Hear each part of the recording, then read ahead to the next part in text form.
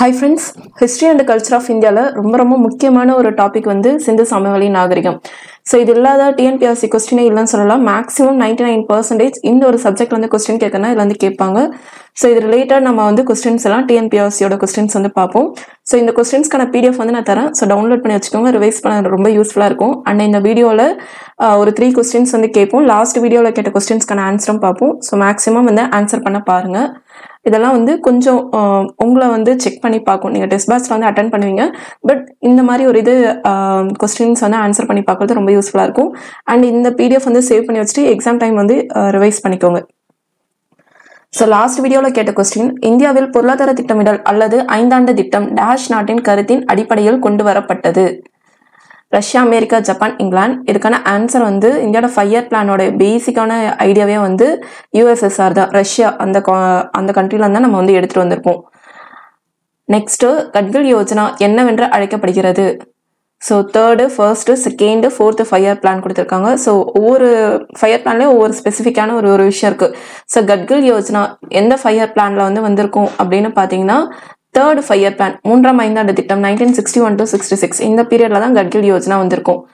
First question பார்ப்போம். சிந்து நாகரிகத்தில் அகழ்வாராய்ச்சி செய்யப்பட்ட இடங்களின் சரியான காலவரிசை எது?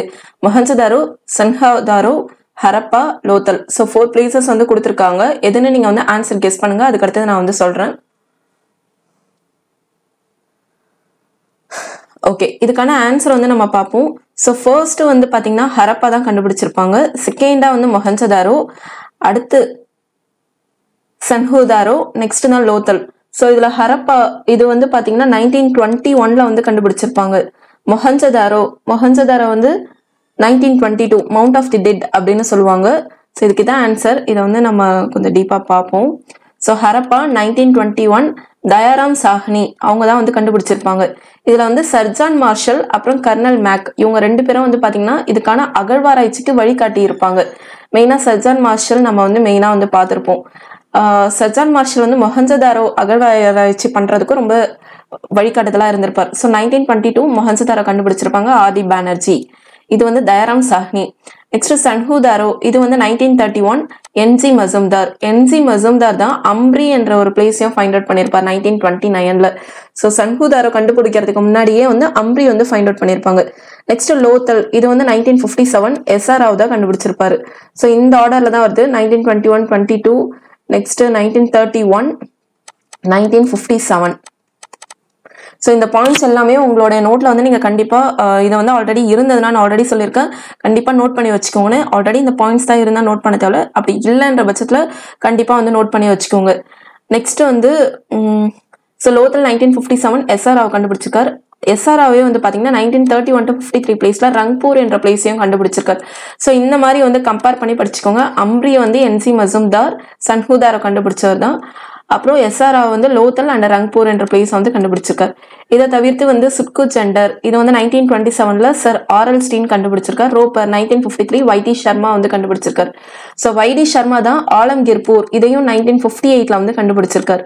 இதை தவிர்த்து வந்து கோட்டிட்ஜி 1955, ஃபசில் அகமத் கான், காலிபங்கா 1961 பிபி லால், சுர்கோட்டா 1964 ஜே ஜோஷி. இதுல வந்து எது உங்களுக்கு கொஸ்டினா கேட்பாங்கன்னே தெரியாது.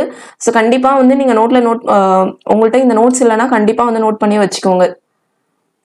அடுத்தது, சிந்துவெளி வரி வடிவங்கள் பழந்தமிழோடு தொடர்புடையது என்று தெரிவித்தது யார்?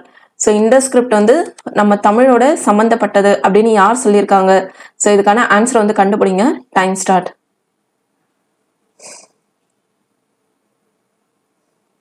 ஓகே, இதுல வந்து ஐ Mahadevan, R Nagaswamy, U குணோஸ் so ஆ வேலு பிள்ளை கொடுத்திருக்காங்க. ஸோ இதுக்கான ஆன்சர் வந்து பாத்தீங்கன்னா ஐ மகாதேவன் தான் வந்து இந்த ஸ்கிரிப்டை வந்து தமிழோடைய லிங்க் பண்ணி சொல்லியிருக்காரு. அடுத்து, கீழே கொடுக்கப்பட்டுள்ள கண்டுபிடிப்புகளை அதனுடன் தொடர்புடைய காலத்தோடு பொறுத்துக்க. ஸோ எந்தெந்த காலம்? கற்காலம், இடைக்கற்காலம், புதிய கற்காலம், ஆரியர் காலம், சிந்து சமவெளி நாகரிகம். ஸோ இந்த மாதிரி நிறைய விஷயம் வந்து இருக்கு. இதுல எது கம்பேர் பண்ண சொல்லியிருக்காங்க. இரும்பின் கண்டுபிடிப்பு, இரும்போட கண்டுபிடிப்பு வந்து பாத்தீங்கன்னா யார் கண்டுபிடிச்சிருப்பாங்க? இரும்ப வந்து ஓகே, இரும்பின் கண்டுபிடிப்பு, வெண்கலத்தின் கண்டுபிடிப்பு, விவசாயத்தின் துவக்கம், தீயின் கண்டுபிடிப்பு.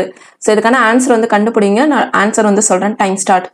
நம்ம ஏன் இந்த மாதிரி வந்து கொடுக்குறோம்னா ஃபர்ஸ்ட் உங்கள் சைடில் வந்து ஒரு சின்னதாவது கெஸ் பண்ணுங்க. அது எப்போவுமே வந்து உங்களுக்கு நல்ல ஞாபக சக்தியும் தரும், அந்த ஆன்சரையும் மனசில் பதிய வைக்கும், ஈவன் தோ நீங்கள் தப்பாக பண்ணாலும். ஓகே, இதுக்கான ஆன்சர் வந்து பார்ப்போம். இரும்பின் கண்டுபிடிப்பு இதே வந்து ஆரியர்கள் வந்து கண்டுபிடிச்சிருப்பாங்க. நெக்ஸ்ட் வந்து வெண்கலத்தின் கண்டுபிடிப்பு இது வந்து பிரான்ஸ் ஏஜ்னு எதை சொல்லுவாங்கன்னா இண்டஸ் சிவிலைசேஷன், சிந்து சமவெளி பண்பாட்டை தான் சொல்லுவாங்க. நெக்ஸ்ட் விவசாயத்தின் துவக்கம், ஸோ இது வந்து பார்த்தீங்கன்னா புதிய கற்காலம், நியோலித்திக். நெக்ஸ்ட் தீயின் கண்டுபிடிப்பு இது வந்து இடைக்கற்காலம், மீசோலித்திக். ஸோ இதுக்கான ஆன்சர் வந்து 4, 3, 2, 1 தான்.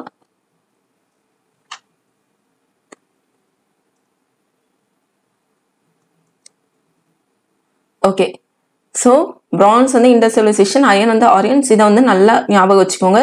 அதுக்கப்புறம் ஃபயர் ஃபர்ஸ்ட், இடைக்கற்காலம், இடைனா நடுவில் இருக்குது, நியோ MN. ஸோ மீசோலித்திக் பீரியட்ல எது வந்திருக்கு பார்த்தீங்கன்னா ஃபயர் வந்து வந்திருக்கு. ஃபயர் வந்ததுக்கு அப்புறம் தான் வந்து அக்ரிகல்ச்சர் வந்திருக்கு. So MN fire agriculture. So இதை வந்து கண்டிப்பாக ஞாபகம் வச்சுக்கோங்க. அந்த மாதிரி இண்டஸ்னா பிரான்ஸ், ஆரியன்ஸ்னா அயன். ஸோ இந்த இண்டஸ் சிவிலைசேஷன் இந்த பீரியட்லேயே வந்து செம்பு, வெண்கலம், வெள்ளி, தங்கம் எல்லாமே இருந்திருக்கு. இரும்பு மட்டும் அந்த பீரியட்ல வந்து கண்டுபிடிக்கப்படல. வரலாற்றிற்கு முந்தைய காலத்திலேயே மனிதனால் கண்டுபிடிக்கப்பட்ட முதல் உலோகம் எது? ஸோ நம்ம வந்து Indies civilisation period France, Aryans period iron பார்த்தோம். இதில் வந்து ஃபர்ஸ்ட் மெட்டல், இந்த மாதிரி மனிதனோட பயன்பாட்டுக்கு வந்து ஃபர்ஸ்ட் மெட்டல் எதுதான் கேட்குறாங்க. ஸோ ஆன்சர் வந்து கெஸ் பண்ணுங்க.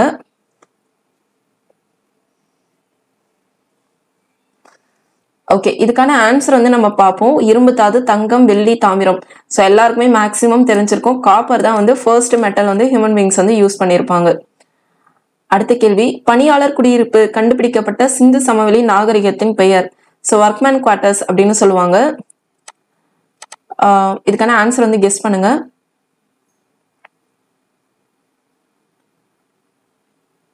ஓகே, இந்த ஒர்க்மேன் குவார்ட்டர்ஸ் வந்து எந்த இண்டஸ் இதில் வந்து இருந்திருக்கு அப்படின்னு பார்த்தா ஹரப்பா இதில் தான் வந்து இந்த குவார்ட்டர்ஸ் எல்லாமே வந்து, ஏன்னா ஹரப்பாவை பொறுத்த வரைக்கும் நல்ல வெல் டிஃபைன்டு கட்டடம் எல்லாமே இருக்கும், நம்ம வந்து படிச்சிருப்போம்.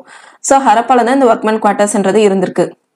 ஓகே, இந்த இதில் உங்களுக்கான கொஸ்டின், சிந்து சமவெளி நாகரிகத்தின் பின்வரும் தலங்களில் பாகிஸ்தானின் லர்கானா மாவட்டத்தில் சிந்து நதிக்கரையில் அமைந்துள்ள தலம் எது? ஸோ ஜென்ரலாக இந்த சிந்து சமவெளி என்றதே வந்து நம்ம வெஸ்ட் சைடு இந்தியாவும் அண்ட் பாகிஸ்தானும் கவர் ஆன ஒரு ஏரியா தான் வந்து இந்த சிந்து சமவெளி என்றதே கவர் ஆகும். இதில் வந்து காக்ரா ஹாக்ரா ரிவர் அந்த பிளேஸ்ல தான் வந்து கவர் ஆகுது. ஸோ இதில் வந்து சிந்து நதிக்கரையில் அமைந்துள்ள தலம் எதுன்னு தான் கேட்குறாங்க. லர்கானா மாவட்டத்தில் எந்த நதிக்கரையில் இந்த சிந்து சமவெளி நாகரிகம் என்றது இருக்கு அப்படின்னு கேட்குறாங்க. ஸோ ஆப்ஷன்ஸ் வந்து பார்த்தீங்கன்னா ஹரப்பா, மொஹஞ்சதாரோ, மெஹ்ருகா, சுக்டன், ஜெண்டோர். ஸோ இதுக்கான ஆன்சர் வந்து ட்ரை பண்ணுங்க. நம்ம நெக்ஸ்ட் வீடியோவில் இதுக்கான ஆன்சர் வந்து பார்ப்போம். பழங்கற்கால கருவிகள் என்பது? ஸோ பழங்கற்கால கருவிகள் என்பது இதில் வந்து ஆப்ஷன்ஸ் வந்து பார்த்தீங்கன்னா பிரிமிட்டிவ் ஸ்டோன் டூல்ஸ் வந்து ஈட்டிகள், கூர்மையான முனைகள் கொண்ட வட்டமான கற்கள், இருபுறமும் கூர்மையான கத்திகள், முட்டை வடிவில் கூர்மையான கருவிகள். ஸோ இதில் வந்து இதுக்கான எது வந்து கரெக்டான்ற மாதிரி கேட்டிருக்காங்க. ஸோ நீங்கள் ஆன்சர் வந்து கெஸ் பண்ணுங்க, நான் சொல்கிறேன்.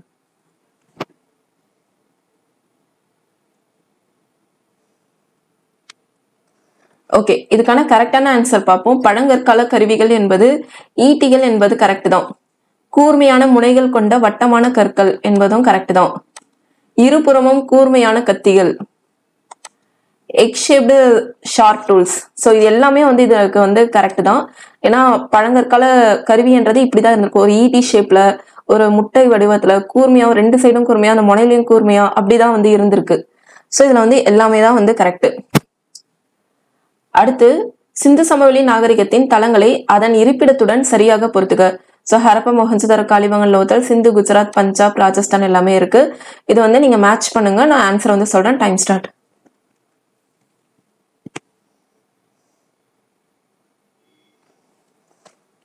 ஓகே, இதுக்கான ஆன்சர் வந்து நம்ம பார்ப்போம். இதுல வந்து ஹரப்பா வந்து எந்த பிளேஸ் எல்லாருக்குமே மேக்சிமம் தெரிஞ்சிருக்கும், பஞ்சாப் தானு. அப்புறம் மொஹஞ்சதாரோ வந்து சிந்து. காலிபங்கன் வந்து ராஜஸ்தான். லோத்தல் குஜராத். ஸோ 3142 தான். இதை வந்து நம்ம மேப்ல வந்து பார்ப்போம். ஸோ இங்கே தான் வந்து பார்த்தீங்கன்னா பஞ்சாப்ல தான் வந்து ஹரப்பா வந்து இருக்கு. மொஹஞ்சதாரோ இது வந்து சிந்து, இங்கதான் வந்து கவர் ஆகுது. நெக்ஸ்ட் வந்து லோத்தல், லோத்தல் வந்து குஜராத். ஸோ இந்த இடம் தான் நமக்கு, இந்த வாய்ப்பகுதி தான் குஜராத்னு தெரியும். அதுக்கப்புறம் இந்த ராஜஸ்தான், இங்கதான் வந்து பாத்தீங்கன்னா காளிபங்கன் வந்து இருக்கு. ஸோ இதே மாதிரி மற்ற நம்ம ஃபர்ஸ்டே பார்த்தோம்ல சில எக்ஸ்கவேஷன்ஸ் தான், அதனுடைய பிளேசஸும் பார்த்து வச்சுக்கோங்க, எது வேணாலும் கேட்பாங்க. ஸோ இது ஃபுல்லா வந்து பாத்தீங்கன்னா இந்த காகர் ஹாக்ரா ரிவர் இந்த பிளேஸ் கவர் பண்ணி தான் இந்த இண்டஸ் சிவிலைசேஷன்ன்றதே இருக்கு. அடுத்து கீழ்கண்டவற்றில் எது எவை பொருந்தவில்லை கேட்டிருக்காங்க.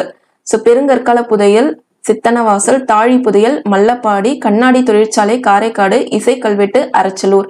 இதுல வந்து எது வந்து மேட்ச் ஆகலன்னு கேக்குறாங்க. ஸோ நீங்க ஆன்சர் வந்து கெஸ் பண்ணுங்க.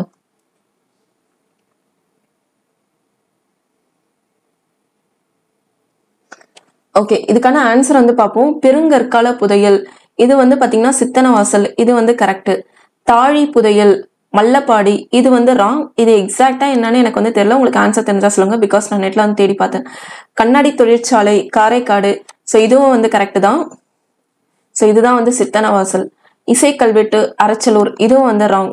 ஸோ இது வந்து ஆதிச்சநல்லூர் அந்த மாதிரி எனக்கு வந்து எக்ஸாக்டா இன்னும் ஆன்சர் வந்து கிடைக்கல. ஸோ உங்களுக்கு தெரிஞ்சா நீங்க வந்து சொல்லுங்க. ஆண்பரியல் இது வந்து ஆதிச்சநல்லூர்ன்ற மாதிரி இன்டர்நெட்ல கிடைச்சது, எக்ஸாக்டா கிடைக்காதனால நான் வந்து ஆன்சர் அதுக்கு எக்ஸாக்டா சொல்ல முடியல. ஸோ இதை மெயினா இதுல இருந்து நீங்க உங்களுடைய டேக்அவே வந்து இதுவா தான் இருக்கணும். பெருங்கற்கால புதையல், சித்தனவாசல், கண்ணாடி தொழிற்சாலை, காரைக்காடு இதை வந்து கண்டிப்பா நீங்க வந்து நோட் பண்ணிக்கோங்க. அடுத்து ஹரப்பன் எழுத்துக்கள் அகர வரிசைப்படி அல்ல ஆனால் சித்திர வடிவியல் படி அமைந்துள்ளது என்பது யாருடைய கூற்று? ஸோ அகர வரிசையிலேயே இருக்கான், பிக்சரைஸாவும் இருக்கான், அல்பபெட்டிக்கல் அண்ட் பிக்டோகிராஃபிக்காவும் ஹரப்பாவோட எழுத்துக்கள் வந்து இருக்கு அப்படின்னு யார் சொல்லியிருக்காங்க? JP Joshi, RS Sharma, SR ராவோ, NC Majumdar. So answer guess பண்ணுங்க. ஓகே, இதுக்கான ஆன்சர் வந்து பார்ப்போம். ஸோ இது வந்து அல்பபெட்டிக்கல் அண்ட் பிக்டோகிராஃபிக்கா இருக்கு அப்படின்னு யார் சொல்லியிருக்காங்கன்னா ஆர்எஸ் சர்மா தான் வந்து சொல்லியிருக்காரு. ஸோ இதுதான் வந்து ஹரப்பாவோட அந்த ஸ்கிரிப்ட். ஸோ இது வந்து பாருங்க நிறைய பிக்சரைஸா இருக்கு. அல்பபெட்டிக்கல் அந்த காலத்துல யூஸ் பண்ண அந்த லெட்டர், அது அந்த காலத்துல இருக்கிறவங்களுக்கு தான் தெரியும். நெக்ஸ்ட் காளிபங்கன் எந்த ஆற்றங்கரையில் அமைந்துள்ளது? ராவி, Beas, Sutlej, காகர். So answer guess பண்ணுங்க.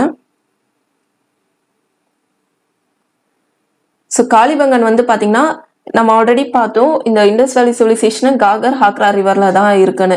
ஸோ காகர் அந்த ரிவர்ல தான் வந்து பாத்தீங்கன்னா காளிபங்கன் வந்து இருக்கு. ஸோ இதுல வந்து பாருங்க ராஜஸ்தான்ல தான் காளிபங்கன் இருக்குன்னு நம்ம வந்து பார்த்தோம். ஸோ காகர் ஹாக்ரா ரிவர் கவர் பண்ணி தான் இருக்கு காளிபங்கன். ஓகே, உங்களுக்கான செகண்ட் கொஸ்டின், சிந்து சமவெளி நாகரிகத்தின் துறைமுக நகரம் எது? லோத்தல், காளிபங்கன், ரோபர், மொஹஞ்சதாரோ. ஸோ ஆன்சர் பண்ணுங்க. நம்ம நெக்ஸ்ட் வீடியோல இதுக்கான ஆன்சர் பார்ப்போம். 11th கொஸ்டின், யாருடைய வழிகாட்டுதலின் படி மொஹஞ்சதாரோ மற்றும் ஹரப்பாவில் அகழ்வாராய்ச்சி செய்யப்பட்டது? Mortimer wheeler, Alexander Cunningham, surgeon marshal, SR ராவோ. So answer பண்ணுங்க. ஓகே, யாருடைய வழிகாட்டுதல் படி? நம்ம இதை வந்து ஸ்டார்டிங்லேயே வந்து பார்த்தோம், எக்ஸ்கவேஷன்ஸ் எல்லாமே வந்து பாத்தீங்கன்னா சர்ஜான் மார்ஷல் அவருடைய வழிகாட்டுதல் படி தான் இது எல்லாமே வந்து நடந்திருக்கும் அப்படின்னு நம்ம வந்து பார்த்தோம். ஹரப்பா அண்ட் மொஹஞ்சதாரோ. ஹரப்பா 1921, மொஹஞ்சதாரோ 1922. ஸோ ஹரப்பா பொறுத்த வரைக்கும் இது வந்து ராவி நதிக்கரை, மொஹஞ்சதாரோ பொறுத்த வரைக்கும் சிந்து நதிக்கரை. நெக்ஸ்ட் ஆக்சுவலி வந்து ஹரப்பாவை ஃபைண்ட் பண்ணது யாரும் பாத்தீங்கன்னா ஆபி தயாராம் ஷானி நம்ம பார்த்தோம். ஆனா எக்ஸ்கவேஷன்ஸ் பண்றதுக்கான வழிகாட்டுதல் வந்து சர்ஜான் மார்ஷல் ஹரப்பா அண்ட் மொஹஞ்சதாரோக்கு. தவறான கூற்றை தெரிவு செய்க. தற்கால இந்திய சமூகத்தில் தொடர்ந்து நடைமுறையில் இருக்கும் சிந்து சமவெளி நாகரிக பயன்பாட்டு கூறுகள் எதுன்னு கேக்குறாங்க. ஸோ அப்ப யூஸ் பண்ணது இப்ப எது இருக்கு? ஸோ ஏல வந்து பாருங்க, தற்கால இந்தியாவில் சிந்து நாகரிக பொம்மை வண்டி மாதிரிகள் புழக்கத்தில் உள்ளன.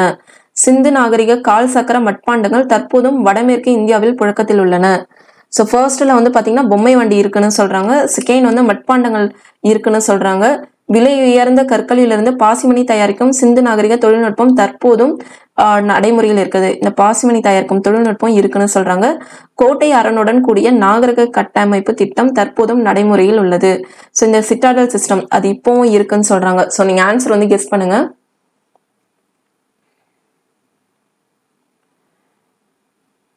ஓகே, இதுக்கான ஆன்சர் வந்து நம்ம பார்ப்போம். ஸோ இந்த பொம்மை வண்டி மாதிரிகள் அது வந்து இப்பவும் இருக்குதான்.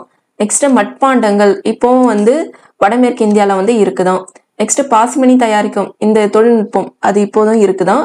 இதுல வந்து இந்த சிட்டாடல் சிஸ்டம் கோட்டை அரணுடன் கூடிய நகர இப்ப கட்டமைப்பு தான் நிறைய மாறி இருக்குல்ல.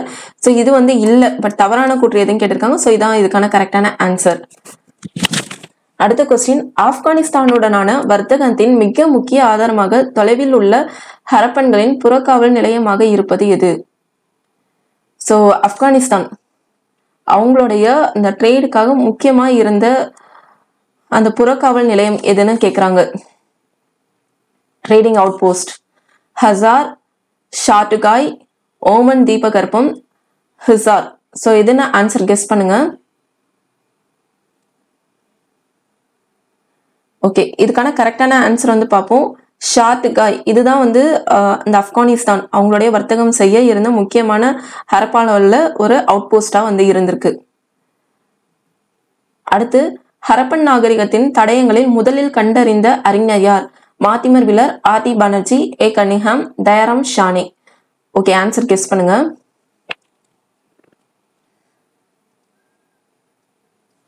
ஓகே, இதை வந்து ஃபர்ஸ்ட் இதனுடைய தடயத்தை வந்து யார் ட்ரேஸ் பண்ணியிருக்கார் அப்படின்னு பார்த்தீங்கன்னா தயாராம் ஷானே.